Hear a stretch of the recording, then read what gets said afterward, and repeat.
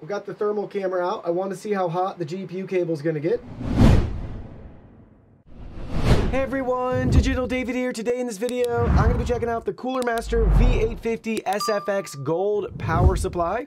Cooler Master did send me this product, but any opinion expressed in this video is strictly my own. That being said, if you're interested in this product or you want to find out more about it, the link to it will be in the video description. Here's a look at the retail box and packaging. Everything looks great. You'll see front and center ATX 3.0, PCIe 5.0. This will provide 450 watts of power to your GPU using one single cable. This features a 92mm fan. Gonna run nice and quiet for you. 100% Japanese capacitors. You'll see our tech specs on the side right there. It also includes your SFX-to-ATX bracket, so you can use this in different sized cases. Now let's go ahead, let's open this up and see what's inside. Here are all the contents. First up, we got our product literature consisting of an installation guide right here. Depending on the GPU, what you're trying to use, be sure to reference that to make sure you're setting up everything properly. Then you'll see we have a full user guide right here. Installation instructions, troubleshooting, warranty information. This does come with a 10-year warranty. Take a look at all of your main power connector pin layouts, charts there, everything for you. Next, you'll see our bracket here, depending on the case we're going to use this with. Cable management, bags of screws, all of our power cords and cables. Here's a look at our 450 watt cable right here. What's nice is we have that 90-degree adapter on it, clearly labeled for us too. See it from both sides and angles right there. And then last but not least, let's look at the power supply unit itself. This power supply is so tiny, it literally fits in the palm of your hand. Cooler Master logo and branding, 92mm fan. Take a look at the side profile here. Cooler Master V850 with the logo and branding. Here's a look at the other side. We can look at it now from the top of the unit with all of our product information right here, front and center, 80 plus gold, 850 watts. All of our input and readouts right there.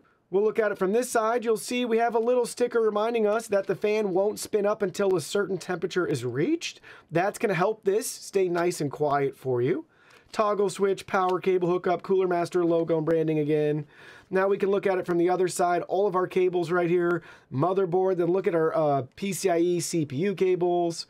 Our 12 VHPWR cable right there for our GPU at 450 watts. And we got some hard drive slots as well too, depending on what you want to power any devices right there. Small and very compact. Look at this thing. Now let's go ahead, let's power it up and try it out. All right, we have the power supply plugged in, powered on. You'll see the fan is not spun up yet because it's not hot enough yet, just under our idle load right here. We have our tester connected. Let's check out our motherboard cable connection right here. 5 to 5, 12 to 12, 3.3 to 3.3, 12.2 to 12, 5.1 to 5, and a PG score of 160 milliseconds. Blue is good. Everything is within range here. For that PG score, you want to see a value anywhere between 100 and 500 milliseconds. Now we'll look at our PCI. So 11.8 to 12. Blue is good. Again, we're getting everything to spec here. Then you'll see CPU 12 to 12. All is well there. And then lastly, we have our SATA connector here. So we have 5 to 5, 12 to 12, 3.3 to 3.3. All right, so we have the power supply installed. I had this PC lying around and I went ahead and just connected and set everything up so we could quickly look at its idle specs as well as its full under load specs.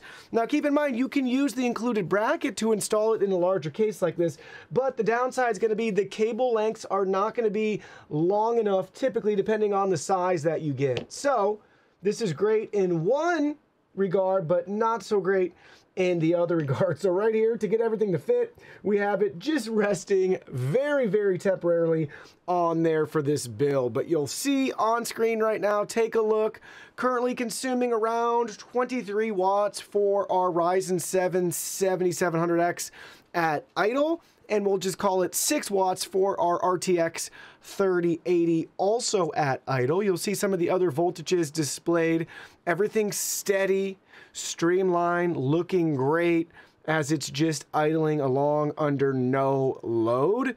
Now let's go ahead, let's stress this thing out. 5 minutes into our full stress test, you'll see the CPU is currently being 100% utilized and we're at 132 watts. GPU's 99% utilized and we're at 317 watts. For that particular cable, again, it's rated up to 450 watts, so we have plenty of headroom. And yes, for those wondering, the fan is now spinning since we have it under a full load and it's being stressed, but the good news is very, very quiet. I can hear our GPU fan over any fan noise from this power supply. So chances are this is going to be still one of the quietest things in your build. It will be overshadowed and overpowered by your system fans, GPU fans, cooling fans, all those other things, as opposed to this making any noise. Haven't heard any coil whine or anything along those lines. At the outlet, we're showing 75 watts, give or take, at our idle.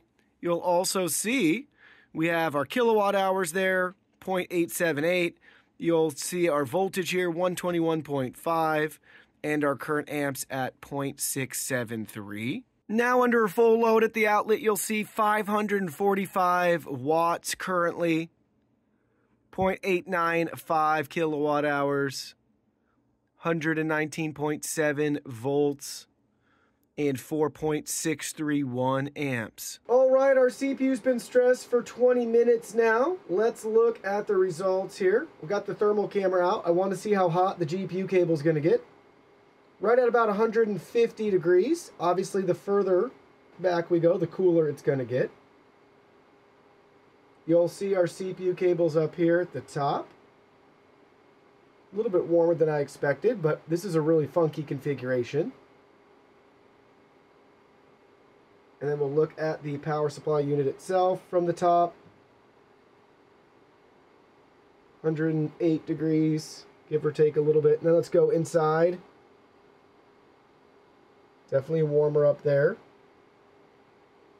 You can see most of the heat being built up right there internally, as you would expect. So now let me share with you my final thoughts after using this power supply. It's small, yet it's mighty. That's what you need to know. Great for tiny builds like you're seeing right here. You can get really creative. Yes, you can use it in larger builds too, but again, cable length is going to be an issue for you. It's nice that we have up to 450 watts supported with a single cable for our GPU. So if you're looking to add some of the latest and greatest GPUs, look no further. With that being said, I expect it to hold up great for years to come, and we can buy with confidence since there's that 10-year warranty. By that time, you probably will have already upgraded your PC again.